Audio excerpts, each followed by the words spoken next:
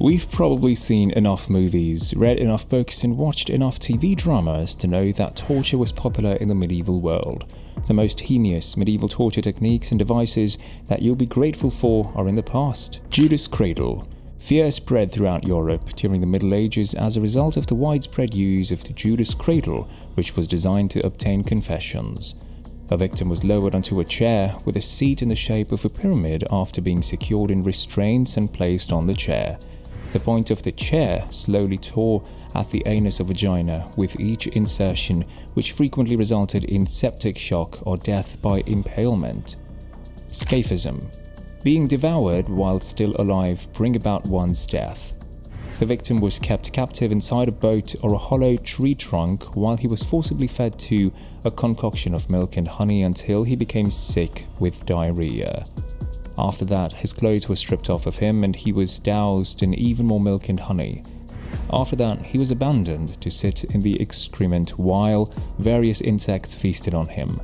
Dehydration, septic shock, or gangrene were the most common causes of death in these patients. Choke pear. This instrument, which is also referred to as a pear of anguish, was only used on females, homosexuals, and liars. The choke pear was designed to be a close-fitting garment and it took the form of a ripe fruit. After being inserted into the vagina, anus or mouth, the device, which had 4 sharp metal leaves, was cranked open. The victim's body was severely disfigured as a result of the leaves' ever-increasing width. Brazen bull. The brazen bull may very well be the place on earth that most closely resembles the condition known as hell. The structure, which was constructed out of bronze and designed to look exactly like a bull, was finished off with a door located on the bull's abdomen through which a victim was coerced to enter.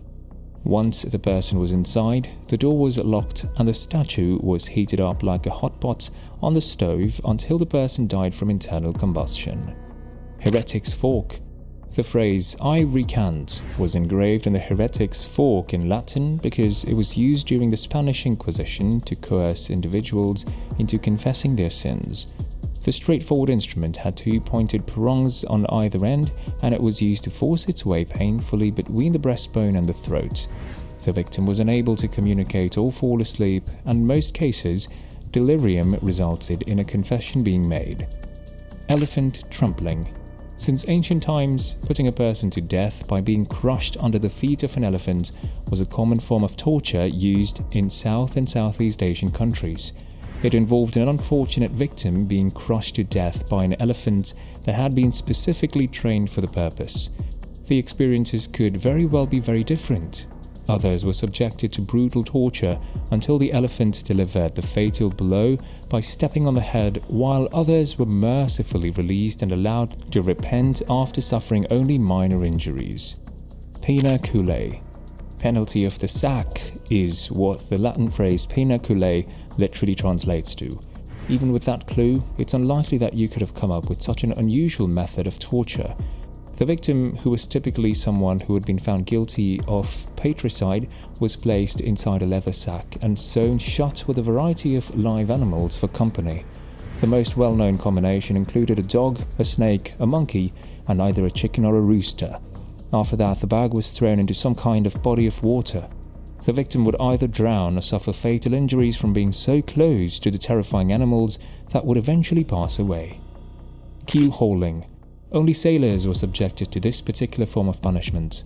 The errant crew member would first be tied to a rope that was looped underneath the ship, and then he would be thrown overboard into the water. Once he was in the water, he would be dragged underneath the ship from one side to the other.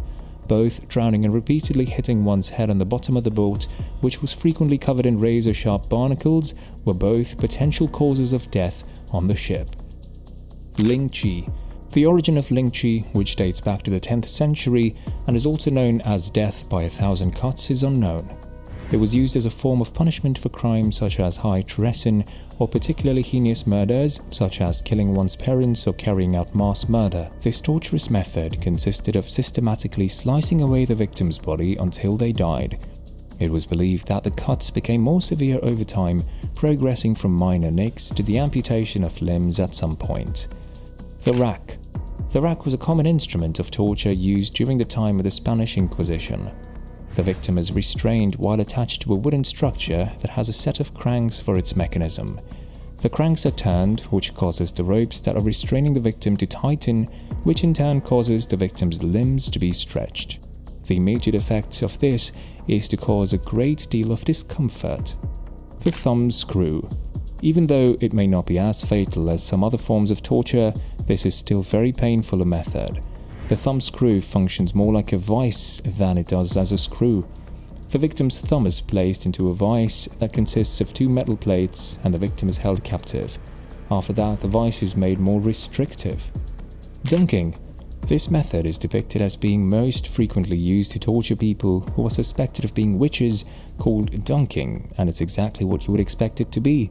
The victim is submerged in water and then removed before they drown.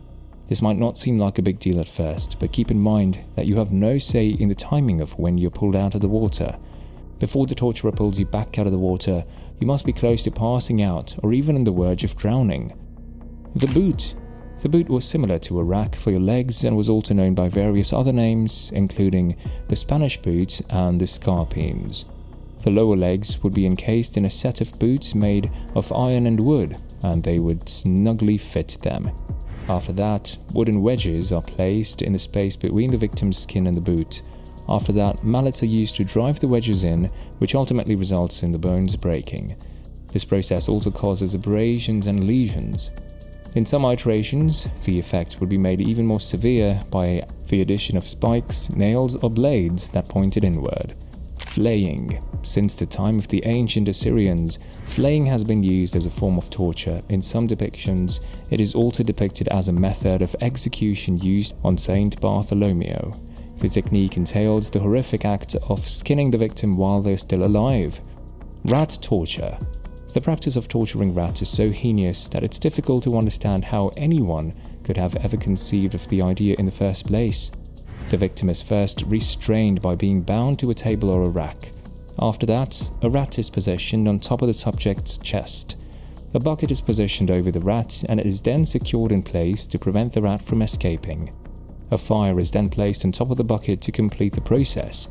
The rat starts to freak out and scrambles to escape the danger, before it's unable to tunnel through the steel bucket. Live burial. Vestal virgins were priestesses of the goddess Vesta, who were known as the goddesses of the hearth. They were regarded as being the utmost importance to the safety of Rome. In addition to their other responsibilities, the women in this group took an oath of chastity and worked to keep the sacred fire burning at all times. If a person broke her oath of celibacy, however, she ran the risk of being buried alive as a form of punishment. Which do you think is the most brutal? Thank you for joining us on this haunting journey through the realms of medieval torture. Until next time, remember to embrace the light of knowledge and let history guide us towards a world where the echoes of suffering fade away, forever locked in the chambers of the past. And don't forget to subscribe for more interesting videos.